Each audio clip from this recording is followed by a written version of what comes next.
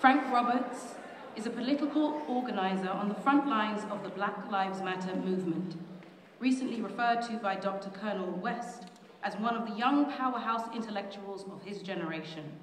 Frank has been an active organizer on the ground both in Ferguson and throughout New York City.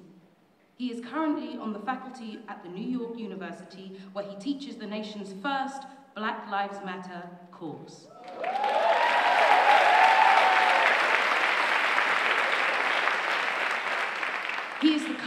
He is the co-founder with CNN contributor Keith Boykin of the National Black Justice Coalition based in Washington, D.C. Frank is also the creator of the BlackLivesMatterSyllabus.com, a national online resource that educates the public on the history of the Black Lives Matter movement and provides tools for teaching BLM in classroom settings. A New York native, he attended NYU's Tisch School of the Arts and Yale University, and now calls Harlem home. Ladies and gentlemen, please welcome Professor Frank Roberts.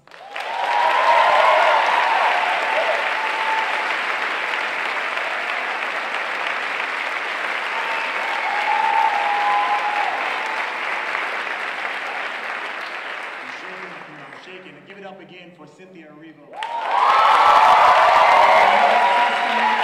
Another testament to the creative brilliance of Black women. I see a lot of that in this place. I see a lot of that in this movement. So the organizers of this event asked me to come here not as a representative of Black Lives Matter, but as an educator who teaches Black Lives Matter in the classroom to provide us with some tool kits for thinking about what Black Lives Matter is as a movement and what its history is. But before I do anything, the first thing I have to do is I see some very special people in the room. I want to shout out the New York City chapter of Black Lives Matter, which is my sister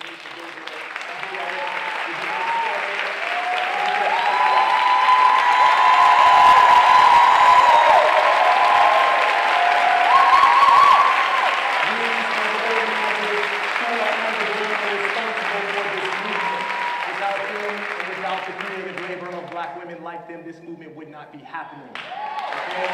So, real quick, here's what we're going to do. And I have all the questions that you submitted. And so they asked me, can you look at the questions and then provide a response? I've looked at the questions and here is my response.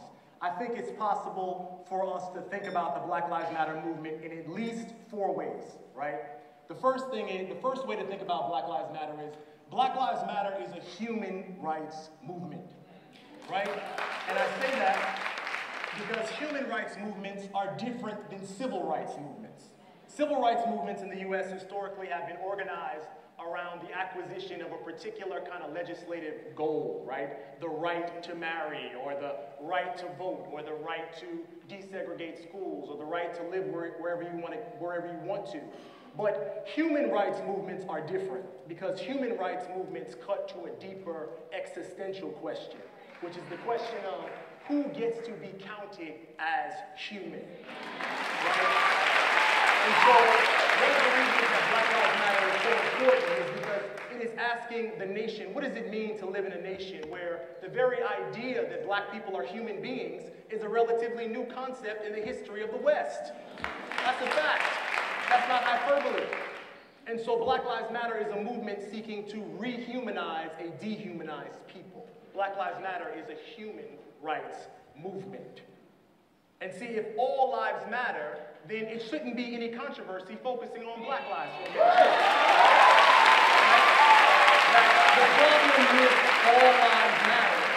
problem with all lives matter is that all lives have not mattered in the same way to the state. Some lives have only mattered for the purposes of capital, right? So Black Lives Matter is saying all lives can't matter until Black lives do. Black Lives Matter is a human rights movement. Number 2, Black Lives Matter is an intersectional movement. Black Lives Matter, that's right. BLM was founded in 2013, July 2013, by 3 brave Black women, and I speak their names with reverence and honor. Alicia Garza, Patrice Cullors, and Opal Tometi. And why is their story important? all, the fact that 2 of the 3 founders of Black Lives Matter are queer women is an important part of the story, right? The fact that the other founder is a Nigerian-American sister who does right and who does good for Black immigrant rights is an important part of this story, right? Because it's an important moment for thinking about coalition work. Because when we narrate the history of Black Lives Matter not only belongs to Black history, it also belongs to LGBTQ history. That's right. And we need to be able to connect those dots and see those intersections, right? 1969, the Stonewall riots, the so-called birthplace of the modern civil rights, the modern gay rights movement, right, was what? A movement against, what was that about? Police violence. Sound familiar? That's what Stonewall was about, a movement against police misconduct. And so I say that to say the struggles of Stonewall in 1969 are not altogether different than the struggles of Ferguson, right? We don't want to conflate those things by any means, but we want to draw the connections and the intersections. Black Lives Matter is an intersectional movement. When we say Black Lives Matter, we are always already talking about women's lives and queer lives and immigrant lives and all those lives that are not simply cisgendered heterosexual Black men. Black Lives Matter is an intersectional movement. Number 3. Black Lives Matter is an abolitionist movement. Let's be clear. And abolitionist movements are different from other types of movements. Abolitionist movements are different from reform movements. Let's be clear. Black Lives Matter is not attempting to simply reform the prison industrial complex. Black Lives Matter wants to abolish the prison industrial complex.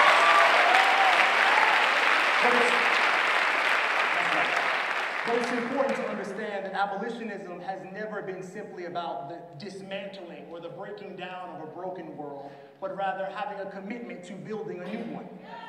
When you think about abolitionism in the 19th century, abolitionists did not see freedom as simply the absence of slavery, but also the presence of a more equitable world, right? So Black Lives Matter is an abolitionist movement calling us to imagine new ways of being in this world. Black Lives Matter is an abolitionist movement. Fourthly, finally, Black Lives Matter is an artistic movement.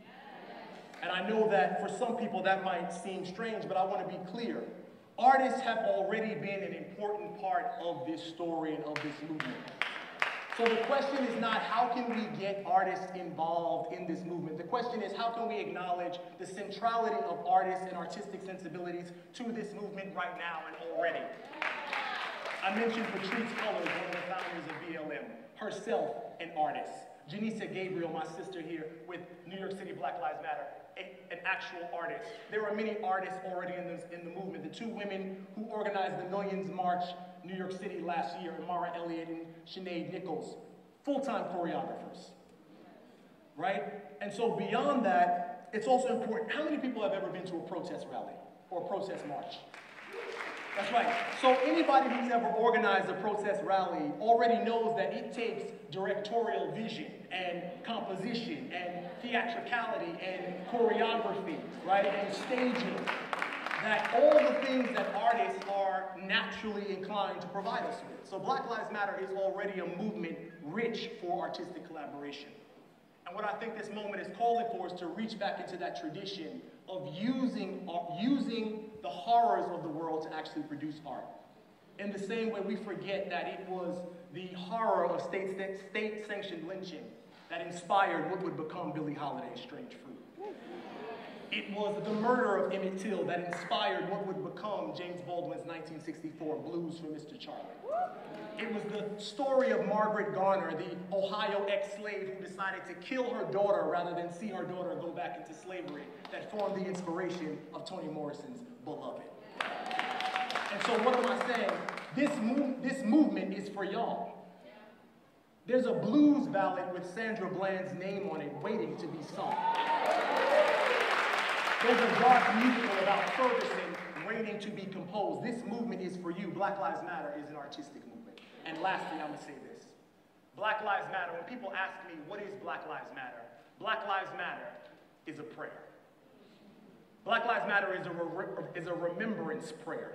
It's a remembrance prayer for the ancestors who did not make it out of the bottom of that boat. It's a remembrance prayer for Michael Brown and Rakia Boyd and Maya Hall and Renisha McBride and Sandra Bland and all the names that we don't know. It's a remembrance prayer for our grandmothers and our great-great-great-great-great-grandmothers who washed dishes and cleaned clothes and raised other people's children so that one day we might see the light of freedom. And let's be clear, when they talked about freedom, they weren't talking about just one family in the White House. They were talking about freedom for us all. Black Lives Matter is prayer. And what I know about prayer is this. I'm also saying Black Lives Matter is also what you call an affirmation prayer. An affirmation prayer is when you try to speak something into existence before you can actually tell that it's a reality in the world. And so even though we say Black Lives Matter and we believe Black Lives Matter, when we look at the material conditions of the world, obviously the state disagrees. And if I remember anything about what they taught me in Sunday school about prayer and faith, is that prayer and faith without works is dead. And so this moment for us, for you, is about let's get to work. Thank you.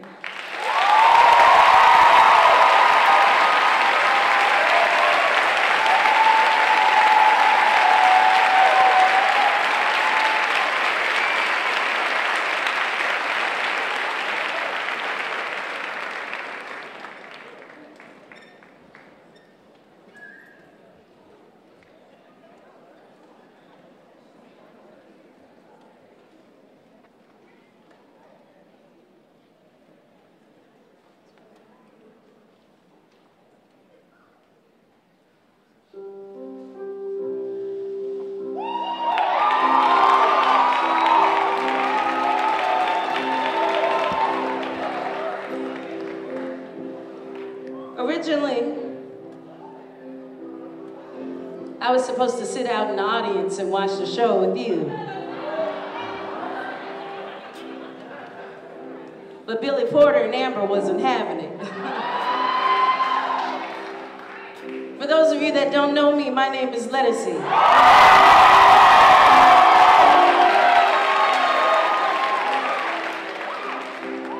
Can you turn me up in the monitor, please, and the piano down a little bit? I got to hear myself, you know?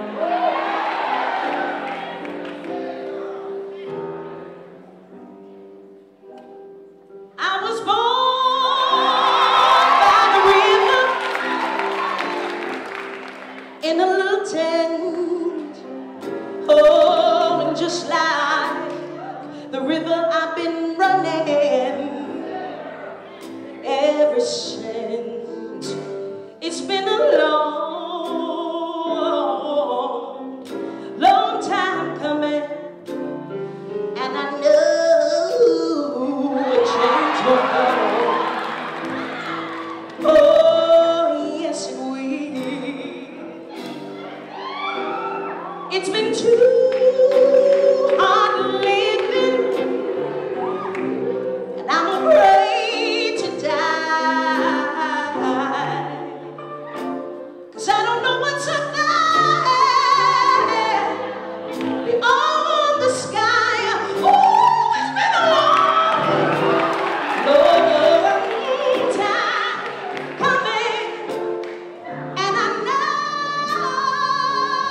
Change gonna come.